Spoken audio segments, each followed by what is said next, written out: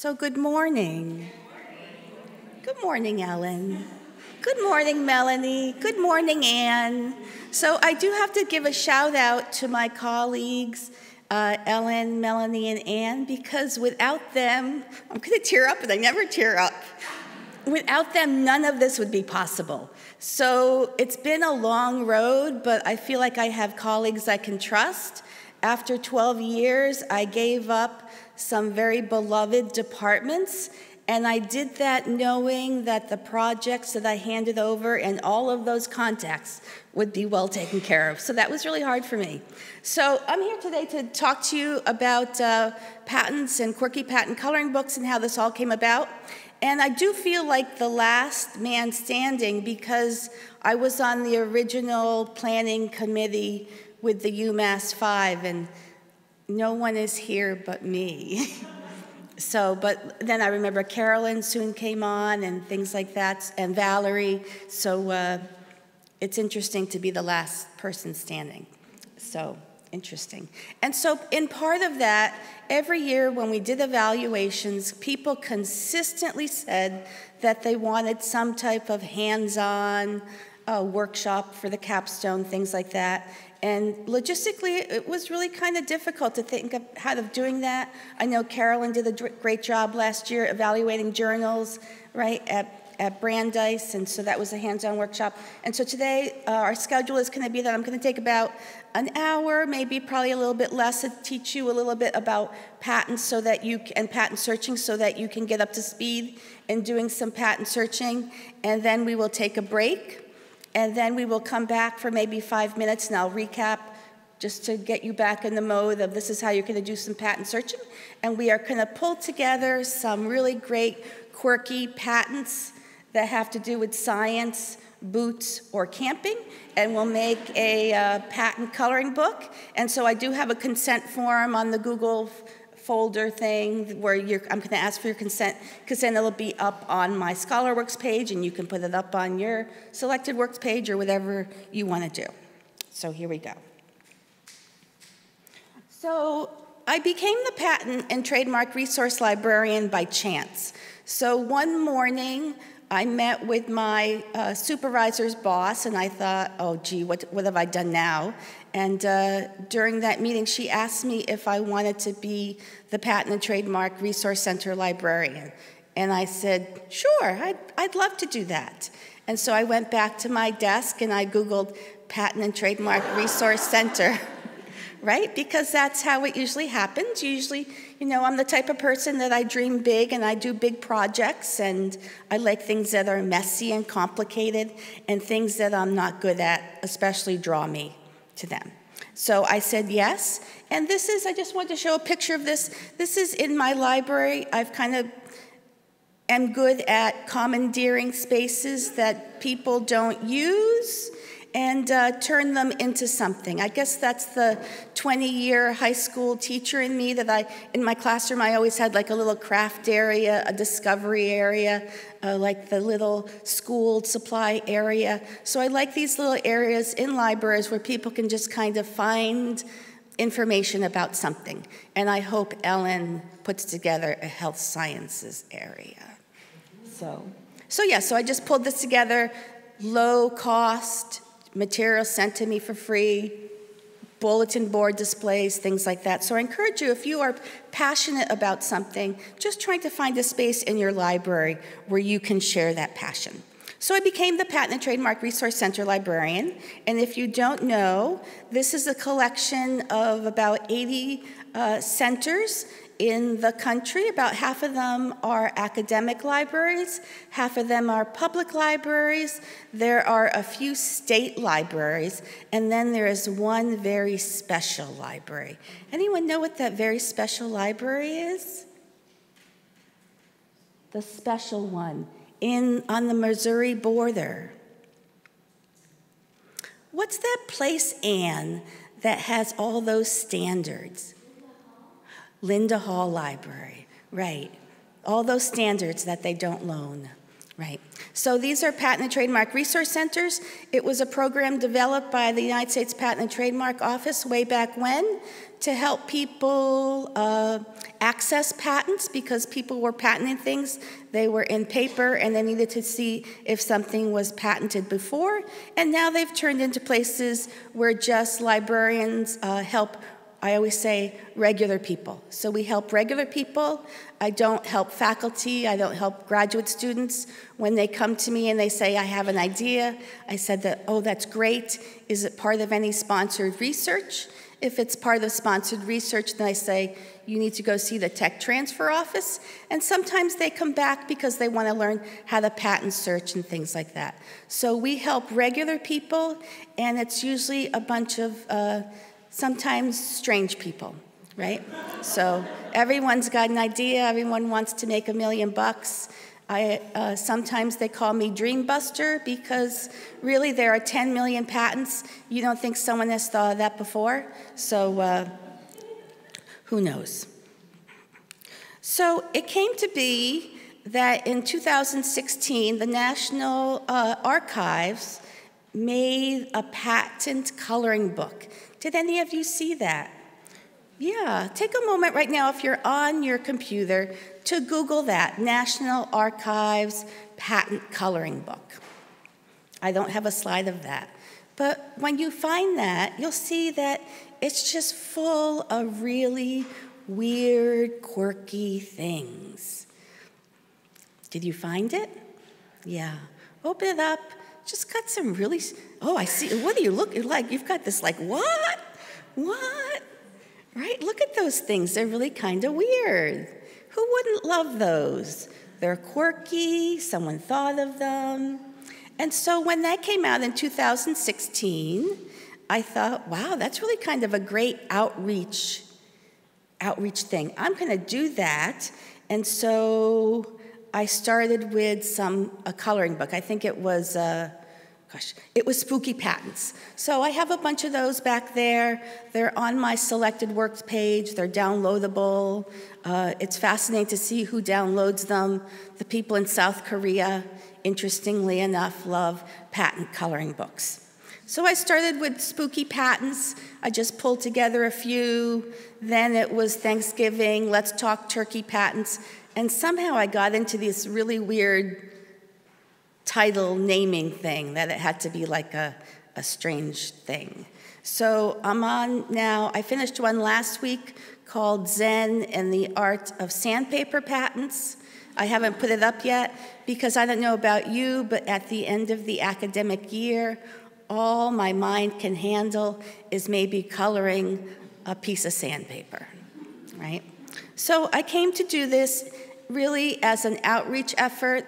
I'm involved with my public libraries. I send them. I take them in print form places where I go. I put bulletin board displays up about them. And it's just a way to engage regular people with patents. So how many of you have done any patent searching, know about patents? Anyone know someone who has a patent? Right, in universities, right? Or maybe a grandfather, grandmother, whatever, right? So it's a really strange world, and I kind of fell into it, and I hope that you love it as much as I do. So now on to the learning part. So there are 3 types of patents, and they started way back when in 1790, and I always forget the dates, so I tell myself a story. So 1790 in the US, I think what was happening at that time, I think it was kind of the beginning of the Industrial Revolution coming over from Britain, and especially in this part of the country, it was a lot of textiles. So patenting started way back then in 1790. Utility patents are the main type of patents. They are 95% of all patents issued. Up at this point, we're over number 10 million. So, and there are things that do something, right? So it's like a machine, a process. There we have the iPod, which was a revolutionary patent. And the conditions are it needs to be novel, useful, and not obvious. And those things to me seem completely subjective. But utility patents have taken a turn because now you can have software patents. So that to me is really kind of strange because I think, why can I have a patent on a set of code, but I can't have a copyright on a recipe? Because to me, those are the same type of thing. They're instructions. So I think might be some gender bias in who gets protection for certain things.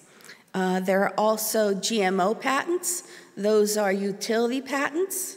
So, and that happened because of, all these changes happened because of court cases. So I do work a lot with my government documents librarian and our copyright and law policy librarian to teach me things about how court cases change patenting. So utility patents, 95% started in 1790. Design patents, I think to myself, well, once the Industrial Revolution got going and there was competition, maybe you wanted to distinguish your item from something else. So in 1842, we started with design patents. So today when we do our patent coloring book, if you choose to do the category of boots, you will be looking at a lot of design patents. So they don't change the functionality, they just change the way something looks, and design patents often overlap with trademarking. So we continue on, and they're about 4% of all the patents. So then we continue on to my favorite, which are plant patents. So these are things that are asexually reproduced.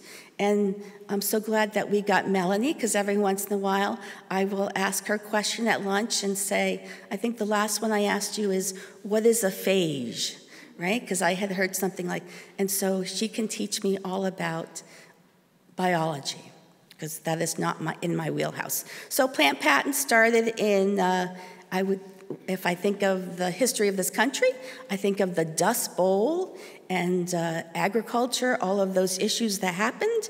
And plant patents started in 1931, in the middle of the Dust Bowl, the Depression, getting people to grow their own food, all of that type of stuff. And they're for things that are asexually reproduced. And so at UMass Amherst, we have a very large collection of plant patents. I get a packet every week. They come in paper because the color that you see on a screen might be different than the color you see on your laptop. And so people who are growers, gardeners, care about the color and they want to be able to see, so we get them in paper form, right? And I do have to say, I started a seed library for one purpose only, and that was to draw people in eventually to look at plant patents. So seeds, plants, maybe they'll get some connection. Okay, any questions on the 3 types of patents? So plant patents, they're less than 1%, right? And interestingly about plant patents, they are mostly, the people patenting or applying for patents are from the Netherlands. There are very few plant patents issued to companies in the US. So it's mostly foreigners doing that type of patenting. Maybe you think of, when you think of the Netherlands, you think of bulbs and tulips and things like that. So, yep. Where what? So they are utility patents, right? So they do something. And oh, sorry. So where do drug patents fall in? So they are utility patents. Yep. And there's now, what happens is, I think you all know, a patent is issued for about 20 years, and then it goes off patent, and then someone else makes the drug, and you are able to purchase it as a generic, right? But it's interesting, in pharmaceuticals and drug patents, there's this whole phenomenon called evergreening, where a company will say like, oh, we patented this for this particular claim, but now we're finding that it also does this. We want to extend the life of the patent for that. And should that be allowed? I don't know, right? But it is really big money, right? So as you search today, you'll see that patents used to be very modest in length, 1 page, 2 pages, things like that. So now I think the longest patent that we have is over 3,000 pages. It's a pharmaceutical patent. And so when I think about that, and I think about the fact that a patent attorney, patent lawyer, whatever, costs about $600 an hour, I think of the cost to put together that patent, right? Interesting. Okay, so now we'll get into searching. So searching can be a thorny process, but you're all librarians, you're going to be good at this. So I just help regular old people, so I always think to myself, if I can teach a 15-year-old boy about the mole, I can teach anyone about patent searching. So here we go. It sometimes does involve a variety of formats. So things have been digitized, but that's not always perfect, as you'll see today. And so sometimes you do have to go back to CDs, microform, things like that. So we used to get these old, Barbara will remember the old Cassis CDs, things like that. So there is some information that you can only find on those old things. But as librarians, we're used to all those formats. The history of publishing, that's in our wheelhouse. So in searching, there are a number of different ways you search, and as librarians, you know that keyword searching is the way that most people love to search, but for patents, it's not very good. So we'll talk about how, balloon, if I was in 1840, I would think one thing, but now I think another thing. So, the meaning of things changes. And for example, today, if you are searching for the boots for boot camp, you'll be searching in a class, the category that is haberdashery. When was the last time you used the word haberdashery, right? So keyword searching is the way people always want to do it first. That's okay. And then there's inventor searching. So you might know someone who has a patent, right? And you want to find them. There's absolutely no name authority. So did they use their middle initial? Did they transgender? Did they get married and change their name? Whatever. It's a mess. And at one point, I believe, and Barbara, correct me if I'm wrong, the USPTO was looking into using ORCID numbers, but I don't think they went through with that. So inventor searching is not always so easy. And then there's assignee searching. So the inventor is the actual person who invented it. The assignee is, I think, of the company, right? Who you worked for. You work for a university, you work for 3M, you work for Dow, you are handing over your intellectual property rights. Those are the people who own it. But as we all know, companies change their name. They all, pull together, it seems. And so searching that can sometimes be difficult, the assignee name. So for example, when I did the Star Wars patent coloring book, it was difficult because was it Lucas, Lucasfilms, Lucasfilms Incorporated? So there were some issues in trying to find the assignee. So that's interesting. And then we get to, as librarians, what I hope you're going to come to embrace, which is classification searching.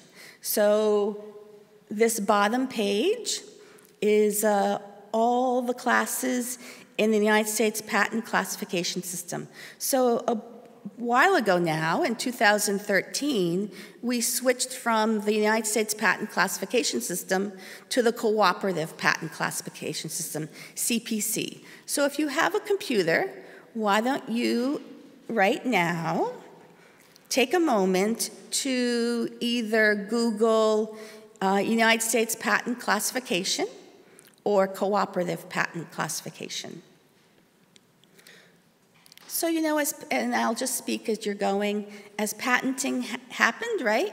So after they had a number of things, they thought, well, I need to put like with like, and they started to make buckets, classifications of how to organize things. So all the washing machines are together, all the cotton gins are together in a class, things like that.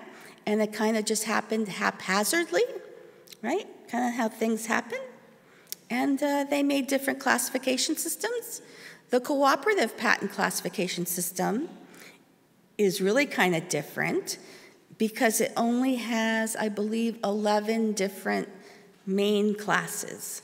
So did you look at CPC or USPC, right? It's just like, it's just going to be like we're used to in the Library of Congress, right? So in the Library of Congress, we catalog things, we put buckets of things together. There are some questions about where things should go, and that's what the United States patent classification system is like, okay? You're just going to put like with like, okay? But it was a big change, as I'll go back, when we went to CPC, that it really was a whole different system, and it's just much different. You should know it probably takes about 36 months for a patent to be issued from when you file to when it gets granted. So this whole process of changing over from USPC to CPC has taken a bit of time. So it's not like a drop-dead date of after January 1st, everything was classified to CPC. There's, most patents still have both. So you'll find both classes. And so that's made searching difficult because now I have to teach people different search systems. Okay, but you're going to be okay with this because you understand Library of Congress classification system. So put this all together, and so when I meet with generally a 65-year-old man who has something in a brown bag that he doesn't want to show me and doesn't want to tell me, Rachel is nodding her head, right? I can't tell you, I can't show you, but I want your help, right? I have to teach them a number of things, and so just like in the reference interview, I ask some questions. How authoritative do you want it to be? How much time do you want to spend on this? What's your expertise with search systems? I've had people who have come in and don't want to touch a keyboard, right? So that's when I hand them a pencil and say, can you touch the pencil? And then the pencil can touch the keyboard. Because I'm really, as a Patent and Trademark Resource Center librarians, we are not allowed to search for people. We're not allowed to fill out the applications for them. We teach them how to fish. So I'm going to teach you how to fish today. And then I have to tell them, give them some knowledge about the U.S. patent classification system and hope that they take those words of advice and do that type of searching. So usually when someone comes in, I spend a good hour and a half, 2 hours with them to teach them how to do this. And I know that sometimes I can be kind of dismissive and kind of quirky and maybe not so nice. But when I meet a patent person, I am all about respecting them and their dignity and their invention. So I get really kind of choked up about that. So today, and with these people, I always teach them 4 different ways to search. So we're going to spend a few minutes with each of these, and my favorite is Google Patents. Did any of you know that there's a Google Patents site? Excellent.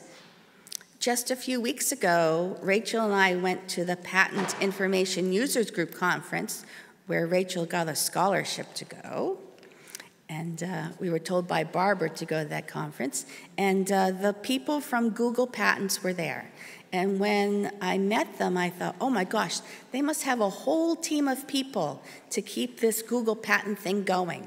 It's 3 young guys, right? Ian, and I forget who the other guys were, and they were amazing. Google Patents has really kind of revolutionized patent searching for the regular person. So before, when someone came and said, like, my great aunt invented some sewing, whatever, if I had to go to the United States Patent and Class, the USPTO site, it was a nightmare. And now Google Patents, you just type it in, you find it, stuff like that. Google Patents searches everything. And there's actually, Anne showed me there's a little space where you can see how many patents from each country it has and down below at the very bottom of the part. And so that's really interesting. You can see who the assignees are. You can see the CPC classes, stuff like that. Okay, let's go over. And the other one I'd like you to look at now is the USPTO website. So just Google uspto.gov. I should let you know that the USPTO, the United States Patent and Trademark Office, is a 100% fee-based agency. They get no money from the federal government. They have a lot of examiners. It's a great job for people who are engineers and scientists, things like that. But it's a burnout job because it is like a factory line. It's like production. They have to examine so many patents a month, so many patents a quarter, applications, and it's really burnout. So people usually stay for a few years and then go. They do get paid very well, but it's not easy work. There are actually 3 different search buckets, I'll say, in the USPTO. There are newer patents since 1976. There are patents before 1976. And then there are applications. So the applications are in a whole different bucket.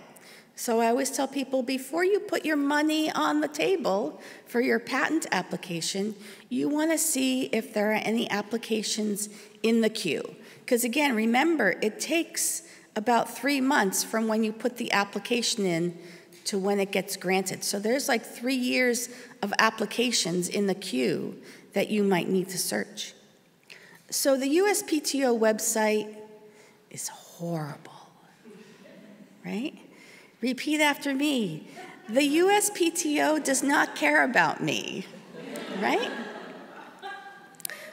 We have gone, Rachel, Sarah, myself, have gone to many a training at the USPTO, and we ask about search systems, and they always give the same answer. Well, that's a legacy system. We're not going to put any money into that, okay? So they only look forward. They don't look backwards. And I don't think they really understand, you know, if you want to make patenting part of this culture, right? Because now we think of, you know, Apple patents and Sony patents and 3,000-page patents, and it's big money. If you want to really include regular people, you better have a search system that is inviting and friendly to them. And I don't find this particular, this search system very inviting or friendly. The one good thing about the USPTO website is they always tell you when it gets updated. It usually gets updated every Thursday, right? So one of my favorite outreach presentations to do is to go to a senior center and to pull out all the patents from that town over time and talk with seniors about, did you know this person, right? And that's kind of a nice thing for seniors. I do go here to the USPTO, so I put like either inventor city or assignee city, right? So all from a town, right? You'll be searching from 1976 to the present, or you can drop down and do pre-1976, from 1790 to 1976. Let's move on. What we're going to be looking at is the index to the United States Patent Classification, USPC. So this is I call it the translator when I work with patrons. This is the translator between words and classification. So let's all think of a word. An umbrella. Let's go to U. Does it give number/number, right? So that is the classification for that particular class, umbrellas. So all the umbrellas are under that class and subclass. And let's go to one last one, and then we'll continue on. We're going to Google the name ESPASnet, or eSpaceNet. This one up here. So that is the European database of patents. So the USPTO, we're dealing with 10 million patents. If we go to a SPOSnet, we have over 100 million patents, right? And there are a number of different ways you can search at a SPOSnet. They have this little smart search, so you can put your words in a box, right? And it does a smart search. Or sometimes I teach people to do this classification search over there. So, and you'll see it's just, you get lists and, it's just like any search system. You learn how it works, and then they change it, and then you adapt, right? Just like anything. So these are the 4 search systems that I use all the time with people. Sometimes they get overloaded, and then there are other search systems you can use. So when I was at PIUG, I learned about searching Chinese patents and Korean patents. So now I'm going to work with my Asian Studies librarian to make a patent coloring book with her, because I can't understand those systems, the language, so reaching out to other people to do that. Okay, all of this is good, except you need to know that there is a big divide in the patent world, and that is pre-1976. So pre-1976 is about 4 million patents. 4 million of the patents of the 10 million you can only find by issue date. So maybe you'd like to look up, maybe you want to make a coloring book of all the patents issued on your birthday. Okay, that's how you would access that, by issue date, right? By patent number. Maybe you have a favorite number that you play in the lottery all the time, and you want to see what that translates to a patent. You could find that through patent number. And by current US classification. So when I tell the 65-year-old man with his brown paper bag, with his thing, that you can only find pre-1976 patents that way, they always say the same thing, which I do find fascinating. If I knew the patent number, why I wouldn't need to search then? Like, it's not very intuitive that those are the only ways that you can find those older patents. So that's when I have to teach them about the classification system. So that is a big divide that we're going to be dealing with today. Okay? Okay, so along the way, I have some road maps. But I always give people, and these are 2 ways of seeing the same data. The first one, the colored one, is made by a very famous patent PTRC librarian, Michael White. So he made a lot of these handouts that people use. He's now up in Canada at Queen's University, but when he was involved in the Patent and Trademark Resource Center, he became a legend. So this is a guide to year and patent number. So when you're searching and you see a patent number, you have a quick guide as to what year was that patent. And then the other thing that I always give people is a classification guide. So when you're looking at a bunch of patents and you see a bunch of numbers, what was that? Was it a bed frame? Was it a washing machine? Is it a toy soldier, right? So these classification guides, okay? You should never underestimate the amount of time it's going to take you. So this, when I made if anyone has the Creatures of Star Wars, anyone have that coloring book with them? That was the absolute hardest patent coloring book to make, because when you look at the title, they all have the exact same title. Toy figure, toy figure, toy figure. So I sat there for days clicking on many toy figures to find these patents, right? And so today, together, what we're going to do is we're going to come up with a patent coloring book, all things science, boots, and camping. And so the way I usually do it, I'll go back and show you, is I usually put the patent number, right?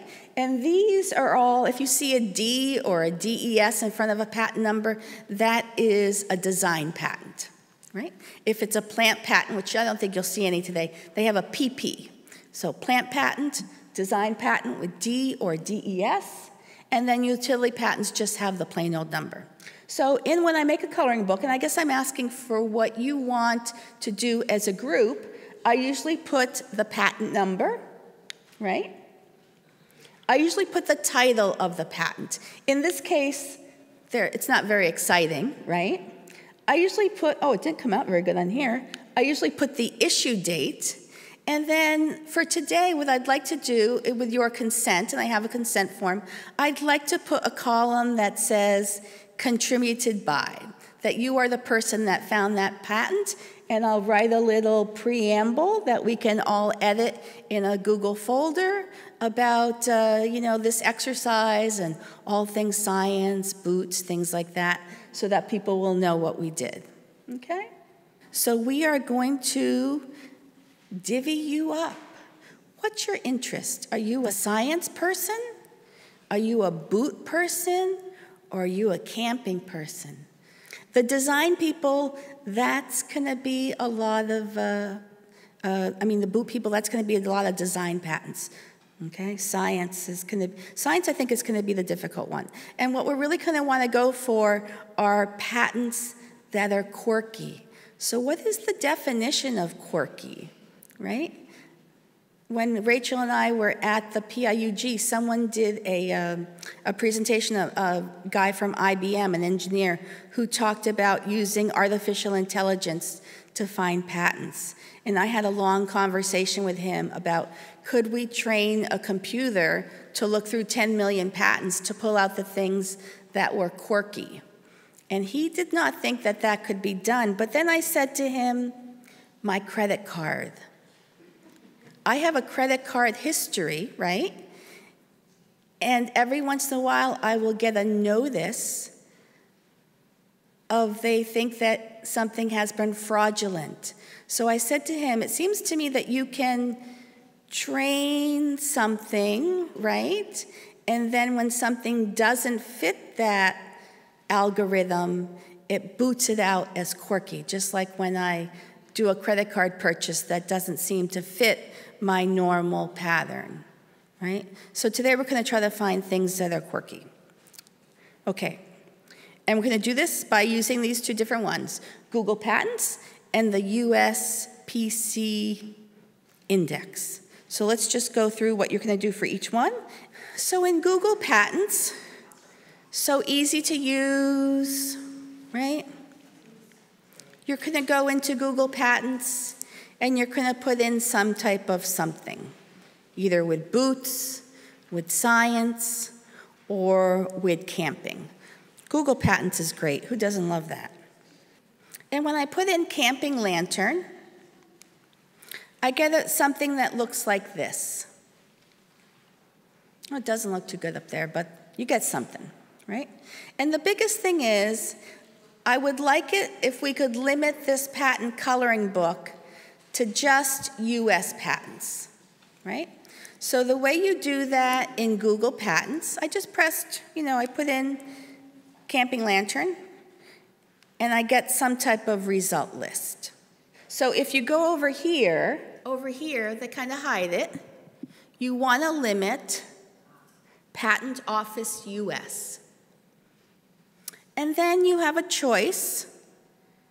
You can limit it to either patent or design. So patent or design. So design is just going to give you design patents. Patent, which I don't think is a very good term they should put there, I would put utility. Utility patents or design patents, right? And if you click on one of the pictures, does it kind of blow it up? Right? So you get to see the picture. This is revolutionary because when I take you to the USPTO site, you're going to see, it takes a lot of work to see the picture, We just want to look at the picture. And do not read the patents. We just care about the pictures. This is a coloring book, not an information book. Okay? We want to find quirky pictures, things that are strange about boots, camping, and science. So when you click on the pictures, they kind of get expanded, and maybe you want to click on one of the actual patents. So now I have clicked on one of the patents for one of the lanterns, and to actually see the whole patent, you're going to download the PDF. But maybe you don't need to do that because it wasn't a picture of something that you liked, right? Something that the Google people, the Magic Google people, just added, and they told us about a few weeks ago at this conference, was they put this similar feature. Find me all the patents that are similar to that patent. And I am fascinated to know the algorithm of how they did that, because boy, you get some weird stuff. I do not know how they did that, but that's their magic, and they never tell. So you should know that these Google people, the three guys, Ian, and I don't know the other two guys' names, but I send them stuff all the time. On the very front of the Google site, there is a feedback form, and they have responded to every single thing I have sent. I usually send them a snapshot and say, like, WTF, why did that happen? And they respond back. It's kind of nice. Okay? So you are going to use Google Patents. So up here, you also want to put, I want to see the old stuff. Because I do find that the older patents have the best images. We are just interested in the images. So we're going to limit to US, maybe design or utility patents. We're going to do the oldest, and then you can find some good images, and then maybe use the similar feature. It'll take you a while to get it down. But basically, this is the process that we're going to do. So on one side of your handout are the steps for Google Patents, right? So Google Patents, put in a search term, limit it to US, maybe just patent or design. I want to look at the oldest things. And maybe I'm just going to look at the images, the similar feature. When you find something weird that you want to save, you want to download it to your desktop. Don't worry about what you're naming it at this point. Maybe just name it something so that you can remember it. But eventually what's going to happen is you are each going to be responsible for finding one good, quirky image in your category, and then I'll ask you to name it using this naming convention, right? The patent number, the title with a space in between, and then your first initial and your last name. And then you'll upload that to a shared Google folder that you each got an invitation to. There is not a way to sort just for patents that have images, right? So that's Google Patents. Then I'm also going to teach you, and you're also going to do the USPC way. So you can, again, Google index to USPC. You're going to go into the USPC index. You're going to find that word. Like I went to camp and camping. I went to cook stoves. That was the class and subclass. I clicked on that. It took me to a page, and this is, believe me, this is not easy. It took me to a page where I then had to find that class and subclass in a page in which the numbers are not in order. And this is the magic part that no one ever tells you, because repeat after me, the USPTO does not care about me. That little P which they will never tell you, will give you all the patents in that class and subclass. The little a will give you all the applications in that class and subclass. Why would you not tell me that? Because the USPTO does not care about me. Right. So that's why I made the big P there. That's how you find all the patents in that class and subclass. And then it begins the game of click, click, click. So you click on one of these. First, I usually go to the end. Look, at this class had 1,500 patents.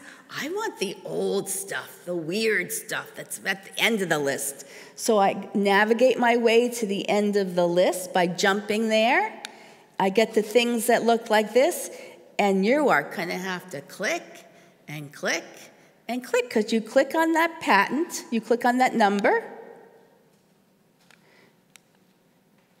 and you get to a page, and you have to go to images to actually see the image. If you like that image and you want to save that patent, you might want to see all the pages of that patent. So over here it says full pages. And if you like that patent, you will download it. This is a lot of clicking. You click forwards, and then you click backwards. And then you go back to your list, right? And you do it again. Forwards and backwards. Forwards and backwards. Wow, who would ever use this over Google, right? So if you want something new, I would use Google, right? So I do want you to try to use both systems. So this one, the USPTO, is not easy, but it is authoritative. So I always tell people, before you put your money on the table, right? Are you going to trust the Google people? I don't know. And then I have the people who say, the Google people are tracking me. They know what I'm doing. They're going to file that patent before I do. And I always say, yeah, but I'm going to go home first and file that patent, right? So again, these are the instructions. It's not going to be easy, right? But I do want you to have a chance to do both. Think about if you want to be a science person, a boot person, or a camping person, and then we have a good hour for you to find one weird patent that you want attributed to you for the patent coloring book. I will clean up the images.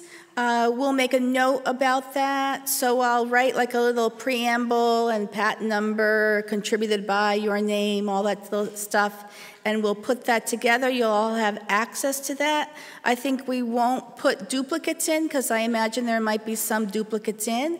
It'll be a really big coloring book, but then you can do with it as you want, right?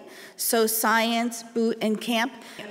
I do invite you to use this exercise maybe with engineering classes or with a science, some type of instruction class that you do to, faculty are always getting patents, so maybe keep an eye on that. What I do is when I learn of a faculty patent, I write them a little note, and on my note card is the picture of the Koopa corn, and it says something like, congratulations on your patent. I hope it's as good as the Koopa corn, right? Because they've probably spent thousands of hours, right? Thousands of dollars, and, then there's the Koopa corn. So that kind of makes light of it, but also it starts the conversation. And that's what I hope that you do, is you start the conversation, maybe by making posters, maybe not full-size posters, but gosh, you can just print these out, tabloid on a printer, right? You can make a display somewhere. You can laminate them so they're more, I don't know, whatever. So write some faculty notes to your people who get patents, maybe make some posters. Seriously, think about making a celebration patent coloring book. So I know at my university we've talked about poinsettia patents and maybe making the Christmas card, or the holiday card, from our university be some type of patent, right? So, and I do say, like, if using the search systems is difficult, and I understand that, you can just use plain old Google and just Google, you know, I don't know, coffee pot patents. And if you look at images, they will all come up. So one of the last things I want to talk about is that patent information has no demographic information. So it's very hard to pull together, for example, Hispanic patents by people who are Hispanic, or patents by people who were children, or who were immigrants, things like that. So that is very difficult to track, and it's incredibly time-consuming. So just to let you know, the way I usually start is I usually start with a theme, right? And I usually try to brainstorm words around that theme, and then I start looking stuff up. And each of these usually takes me a few hours, right? And I always have a lot more than what goes in the coloring book. I usually try to limit it to just a few pages. And just so you know, when you print it out, you probably want to print it out. I always print out the cover sheet so it's two-sided, but then all the coloring pages one-sided, so that when you color, you're not coloring on the back side of something, right? So I hope you take the time to do that. And remember, the USPTO doesn't care about you, but you should care about patents, because it really is what drives the innovation of this country forward, and really educating our students, fellow librarians, things like that, about patents, patent literature, all that stuff is a great way to engage with science.